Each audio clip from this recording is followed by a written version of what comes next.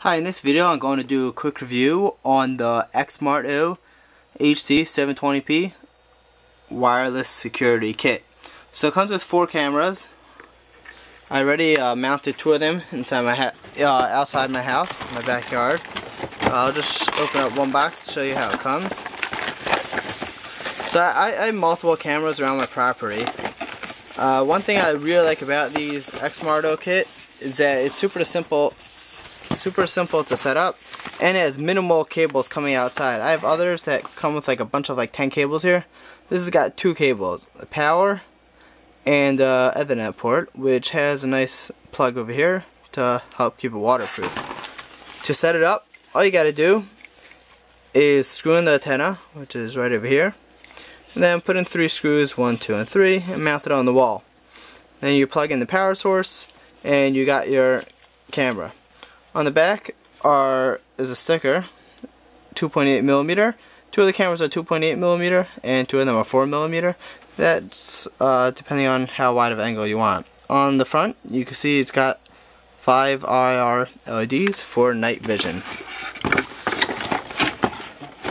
Over here is the antenna. Yeah, obviously it bends and adjusts. So here's the power cords.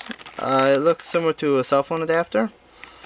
One little annoying thing I had when I was trying to plug it into my outdoor waterproof box, since it sticks out so much, it didn't fit in a single gang box. I had to switch it to a double gang waterproof enclosure in order for it to fit properly. Not the biggest deal, but just a heads up. So these all connect automatically to the DVR. All you gotta do is plug it in and it automatically connects. So I already opened up this DVR, but let me show you how it looks closed up. So here are 2 screws, which I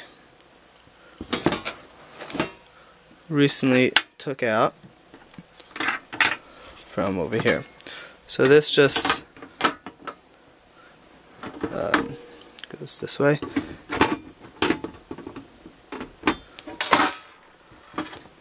It just slides in over here, and then screws shut in the back. So I already opened this up, so I'm not going to go in circles. So here are the 2 screws. Okay, so now what I'm going to be doing first is installing my Western Digital surveillance hard drive. This is not included. I know they sell kits that have hard drives included. This kit, this specific model, did not have it included. So I went ahead and bought a hard drive to install. So the setup should be relatively simple. Hold on a second, let me move my camera so you can see it better.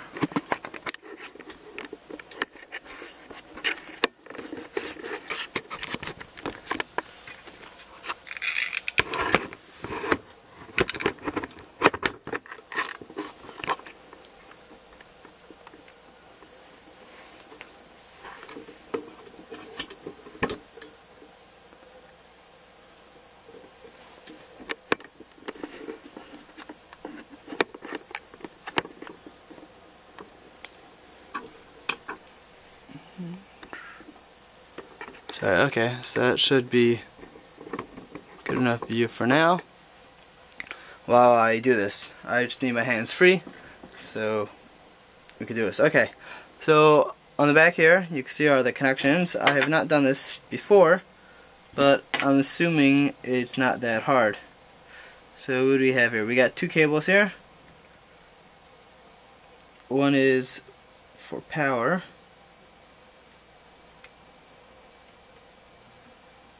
And one is going to be for data.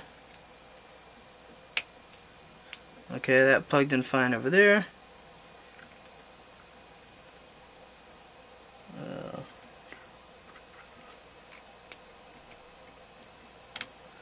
Okay, and that goes in over there. Those just plug right in.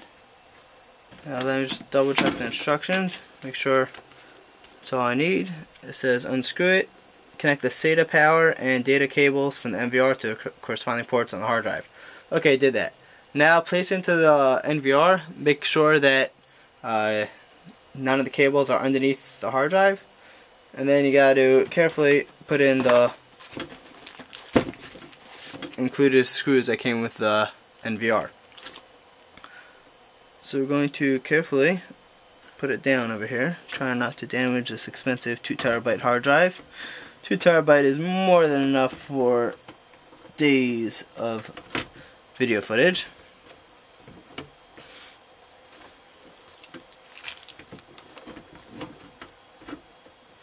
So be careful that none of the cables are being squeezed or kinked in any way. I'm going to open this bag, take out all 4 screws, and just put them down. Okay, now this part you gotta be careful. You gotta hold the hard drive and turning it upside down. Making sure not to drop the hard drive, because that will be the end of your hard drive. Okay, once it's upside down,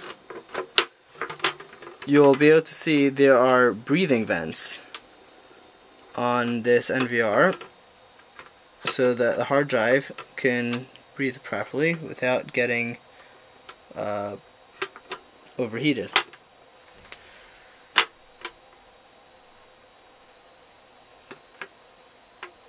Now you just gotta line up the holes. You can see I lined it up over there.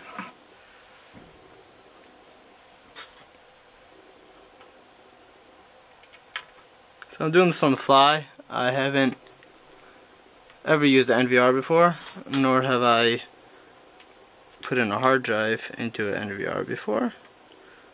But looking at the instructions, I didn't think it would be too complicated.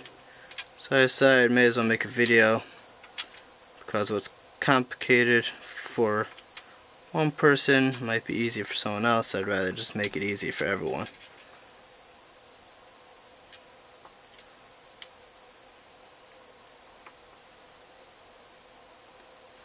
I'm just screwing these in a little with my hand. Then I'm going to take a screwdriver and tighten it more. I did 2 opposite ends for starting, just to make sure everything's lined up.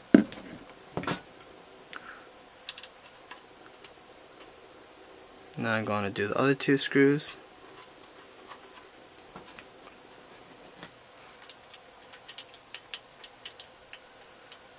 So xmartO was kind enough to provide this to me as a sample in exchange for me creating an unbiased review.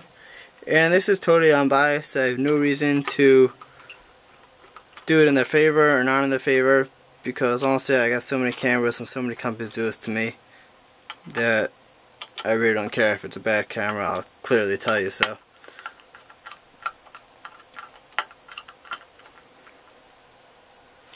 Okay, so I just put in all 4 screws, as you can now see, and that locks my Western Digital 2TB hard drive into place. Now if you see, I made sure all my cables are raised above and not in the way at all. Now we're going to put back on the top panel. So you just gotta slide it in to one side, and then on the back are 2 screws, one here and one over here, right next to the antennas, on the outer edge of the antenna. Those are the same screws I opened up before starting this video.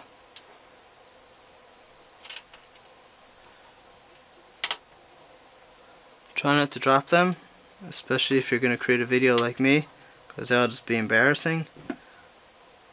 And they don't come with any extra screws, so you're going to have to find them.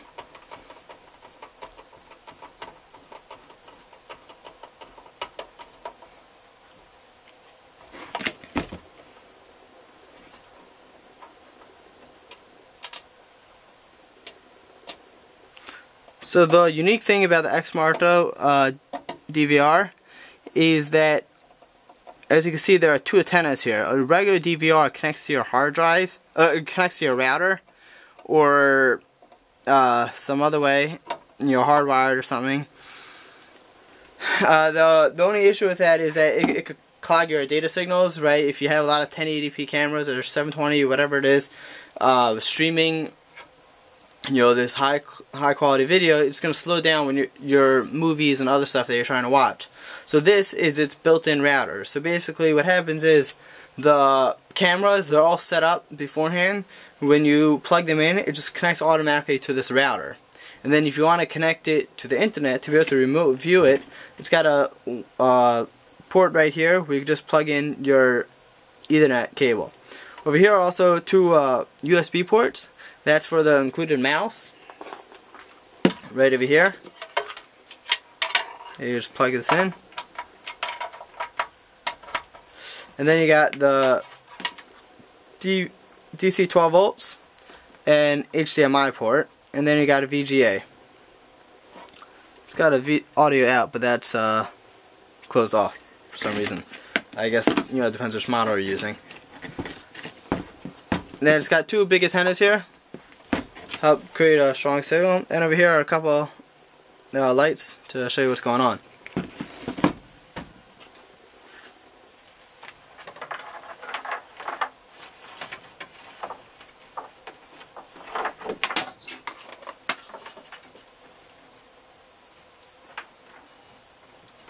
So now I'm going to go on to my next step.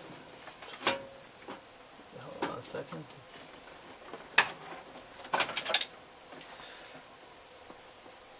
Okay, so what we're going to do is going to take the cord right here. It's in the video. Yeah.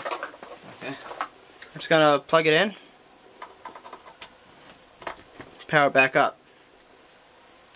Now my cable's not going to reach, I think. But what we'll do is next we'll plug in the data cable and then an HDMI cable. Then plug in the data. Got a mouse right here. I'll leave that here for convenience. And then what I'm going to do is over here, I'm going to, just for the convenience of this video, I'm going to set up my projector right here so we could see how to use this DVR. So projector, I'm going to power it up right now.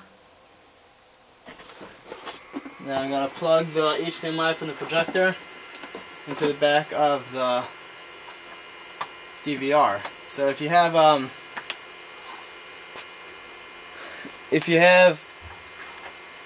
a screen, it'll probably be a little easier and better quality. But I don't have one right now, unfortunately. So I'm going to do it like this.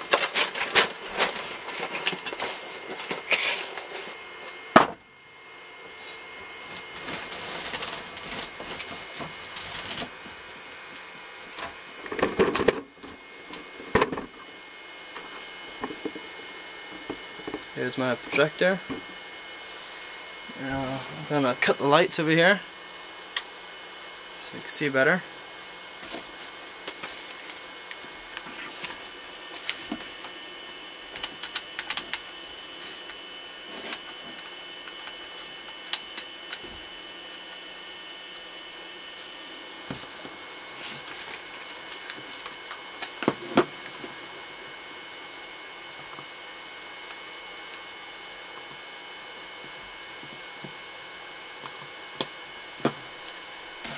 Okay, sorry, just getting everything set up here. And move the camera a little so you get a better angle.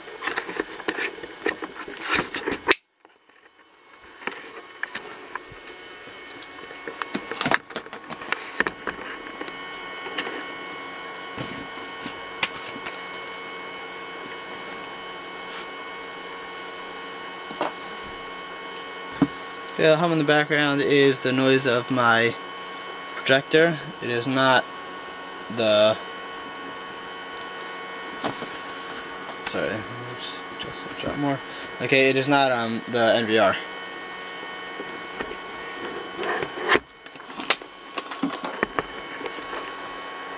Okay.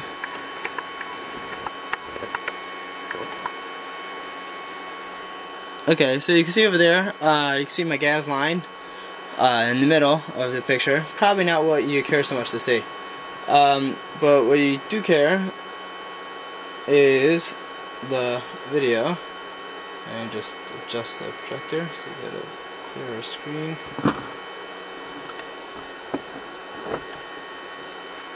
Unfortunately.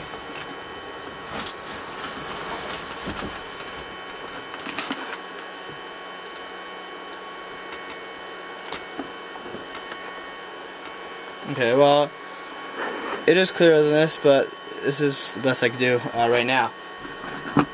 So over here you can see camera 1, and here's camera 2.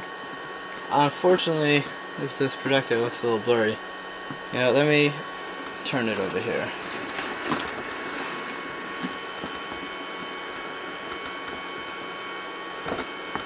You can see my messy laundry room.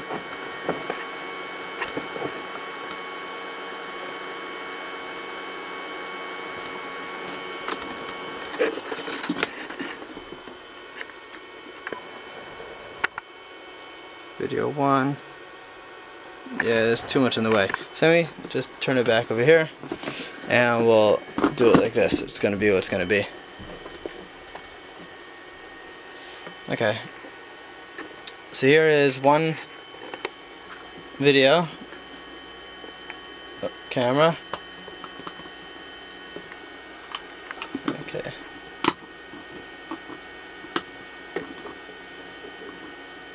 That's 1, 2, 3, 4. Those are blank. So this is I'm moving through these just by scrolling the mouse. That's a pretty convenient feature.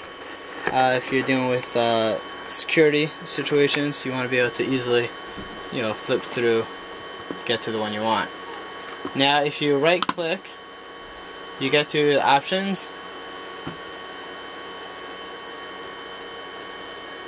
And then the first thing you gotta do is get a better screen so you can see this. Okay, here, much better. Okay, so the first thing you gotta do is go to system setup. Okay, well, that's done. Record setup.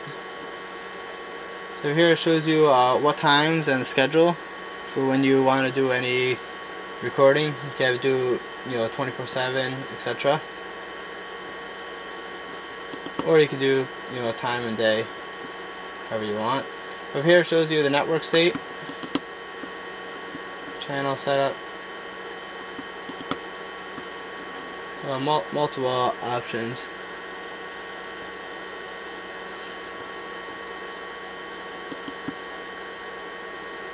So here's the hard drive info. So you see it says WD20.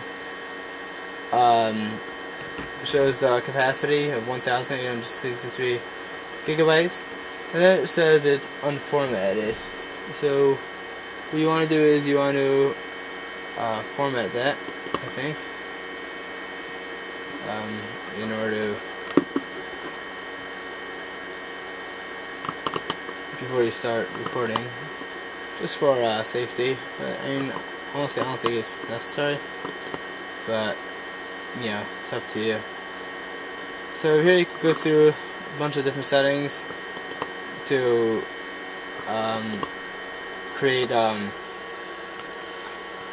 It's got like so many options. The recording setup, the general setup, the channel setup. It's basically, it works very simple, out of the box, done.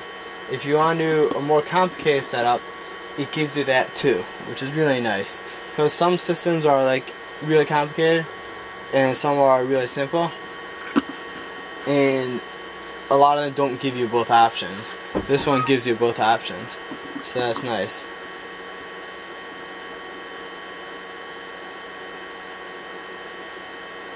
Over here's an option called manual record, so you can pick which one and start recording, which camera. Here's a video manage. It shows you which cameras are connected. And then you can go to advanced and do extra stuff. You can also access these from the computer by logging into the network to get to it.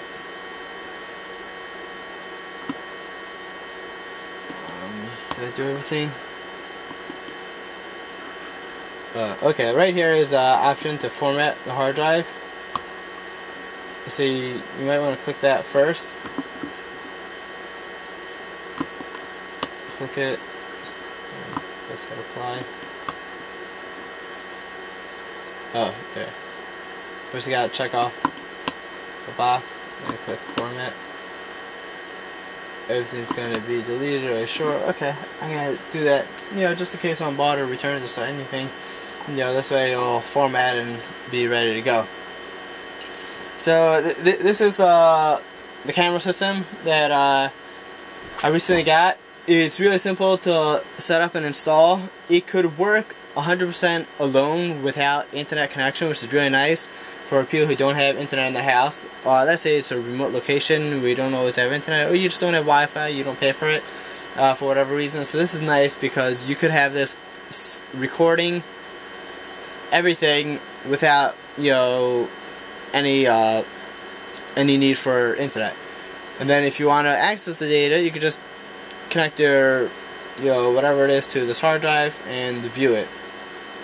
If you want to connect it to your internet, so then you could connect it to your phone by downloading the xmartO Pixel app or the ECnet app, and you could view it from there. You can also go to the ECnet website and log in and view it from there also. So you could view it remotely as well, so it's really nice because without having to do complicated port forwarding, etc., you know, it really works out of the box, you know, pretty simply. So here's a record setup. Yeah, so you could do, say, channel. You could do channel 1.